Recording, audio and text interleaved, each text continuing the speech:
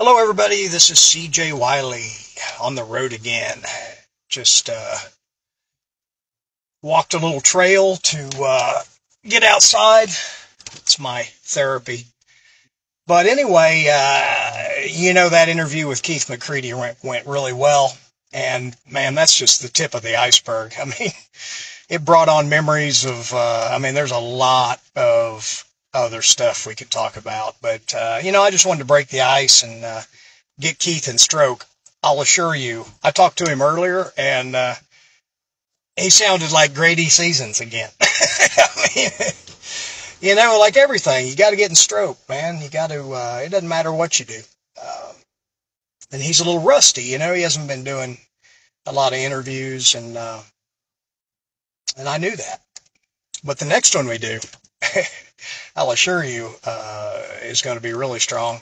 It's funny, one of the older champions that I know listened to that podcast, and we were talking about Eddie Burton. Like, I didn't realize how good Eddie Burton really was. I mean, Keith told me, it didn't come out in the interview, but Eddie Burton was a tremendous player.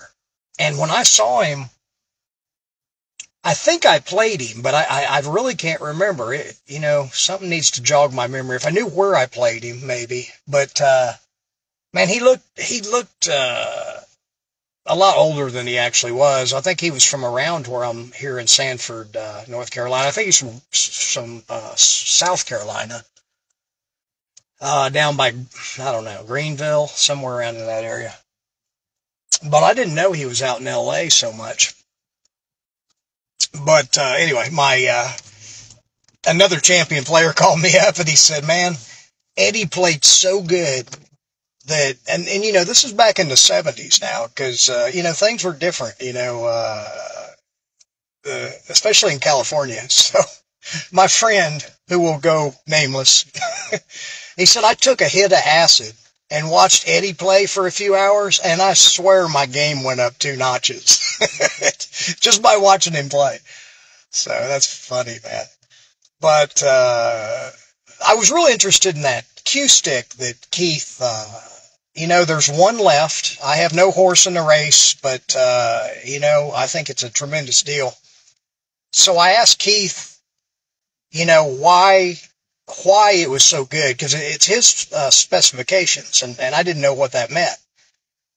And what he said made a lot of sense. He said, man, it's good to play with a smaller butted cue. The butt, and I've stumbled on that, but I didn't realize, really it was just coming to me, but he verified it.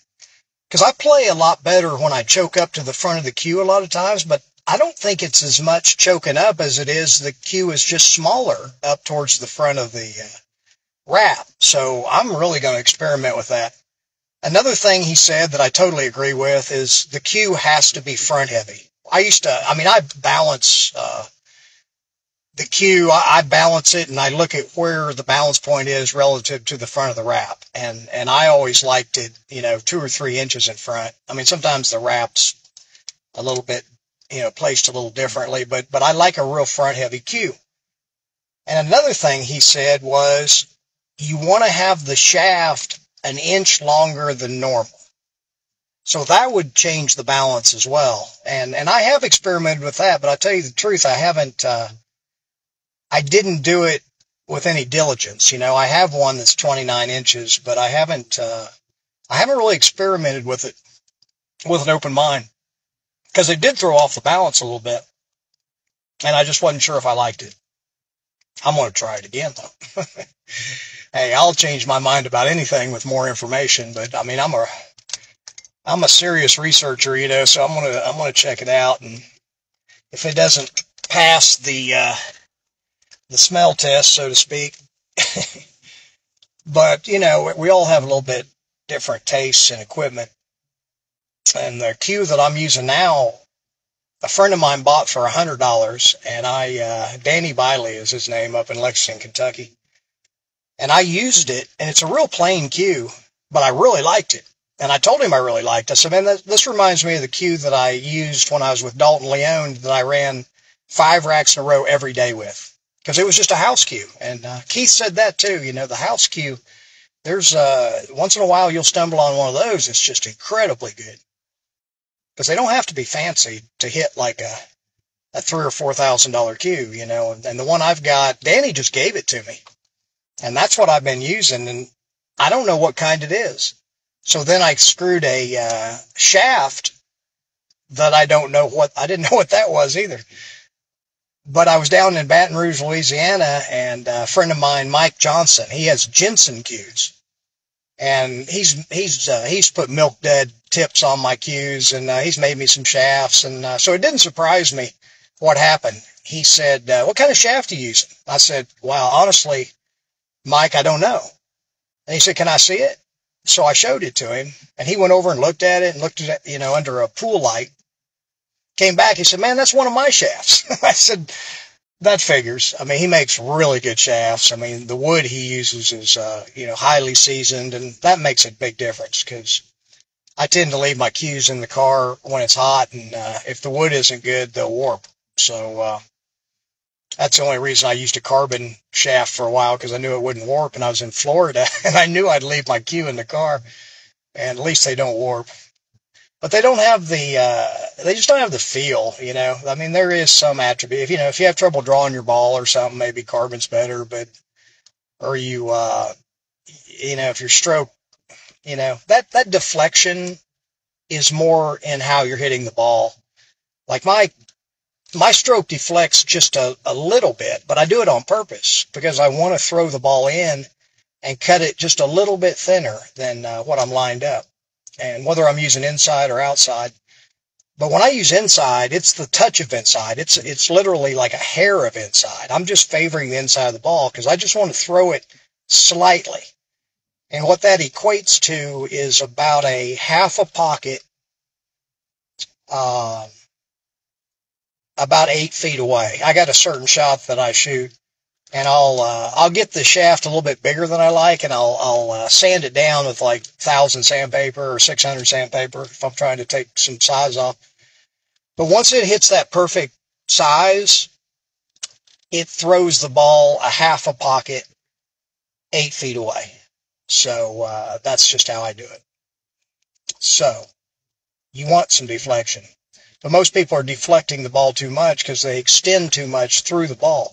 They think they got to follow through like 4 or 5 inches or 6 inches. And that's, man, watch Shane Van Boening and Sky Woodward. Watch me. I've seen Sky Woodward where every shot he shoots is about a 2-inch follow through, you know, especially on a bar table. But that's the most accurate way to hit a ball. The more you extend, the more it influences the ball. So if you do hit it off center, it will deflect more. The way I hit the ball, if I accidentally hit it off farther than I want, it really doesn't matter much. I mean, it's still going to be under control. So I still make the ball, but it probably won't hit the side of the pocket I want. That's how come I always watch where where the object ball hits the pocket, because that's really important information, just like shooting a pistol. You want to see where the bullet hits so that if you're shooting high to the left, you can calibrate a little bit lower to the right. So this is common sense, but a lot of people just don't know it. Players don't know it. And you're not going to learn this stuff in a lot of books and videos and whatnot, because they're trying to sell you a shaft for $600. And like I said, my cue, I didn't pay anything for it. You know, Danny Biley gave me the butt, and Mike Johnson gave me the shaft. That didn't sound right, did it? Mike Johnson with Jensen Cues, shout out to him, though. He really is strong. Man, he had a motorcycle accident a few years ago and lost his leg. And you never know it, man. He gets around just like, I walk around with him. I can't tell. So that's something to be said for that. So, Keith McCready, the Earthquake. We called him L.A. Keith.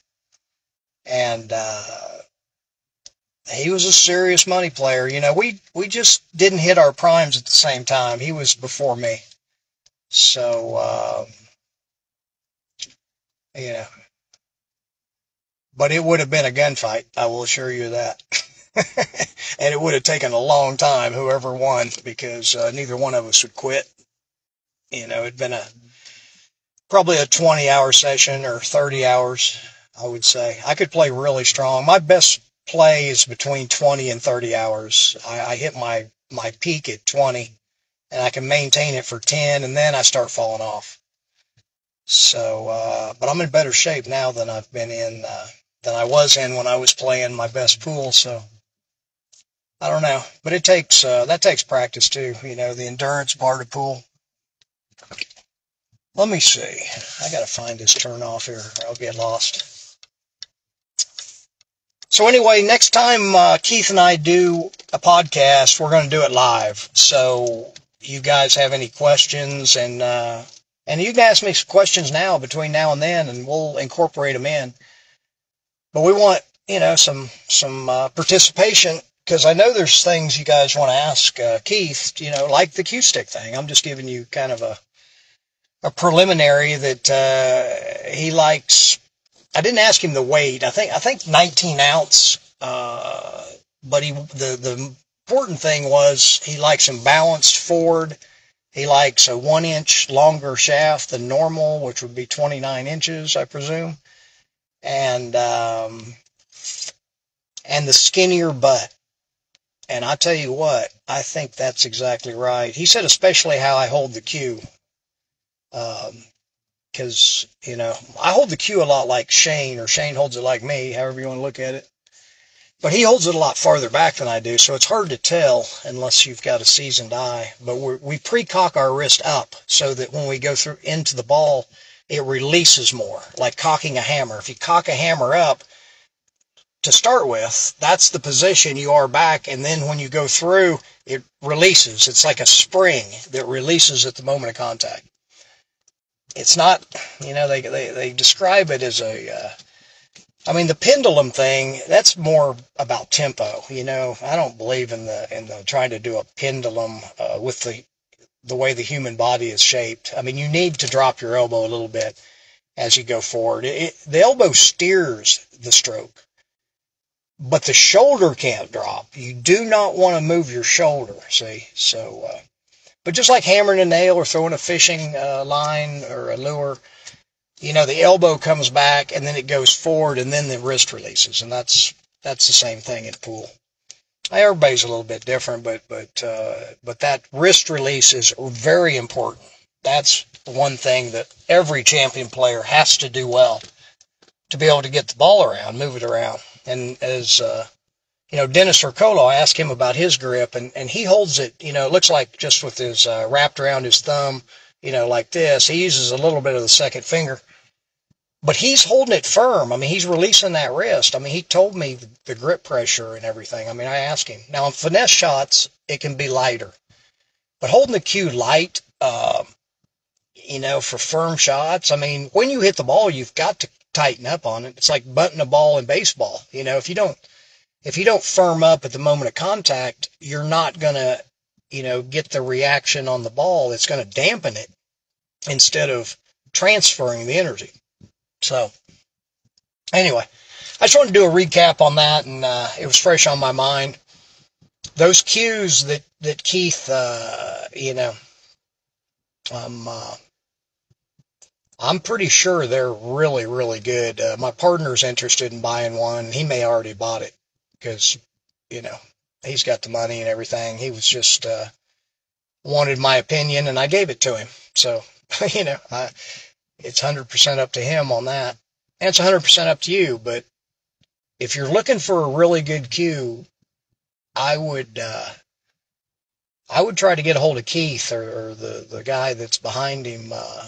I've got his address and stuff, but you can find it. He posted on my Facebook where I was talking about doing the interview with Keith, so you can find it.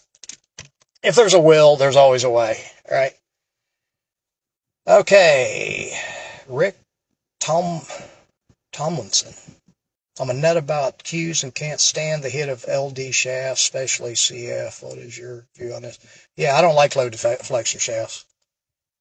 Carbon fiber, I don't like those either, you know. I mean, spending $600 on a shaft, I think is, yeah, whatever. I wouldn't, It's not the money. It's just, I describe playing with it like trying to eat a filet mignon with a balloon wrapped around my tongue. Why? I want the taste of a steak, but I want the feel of a cue. I mean, it's all in your hands. Remember what Earl Strickland told me? The key to this game is in your hands. It's in your wrist. It's in your release. The elbow's a guide. The shoulder doesn't move, but it coils and releases. And there's a technique I teach called chambering that's actually a martial arts thing that creates tremendous power. But it's a way to coil your shoulder. And then when you go back and go through and release, the elbow guides it, but the shoulder just transfers the energy. You don't want the shoulder to drop. That is a bad thing. Tim Hogan, hello. CJ, well, hello, Tim. Anyway, Shane Van Boning's ears were burning. I was talking good about you, brother. Talking about your grip. How mine's a lot better. Not really. You just hold the cue back farther. But anyway, this is CJ, and until next time, remember, you already know, right? The game is the teacher.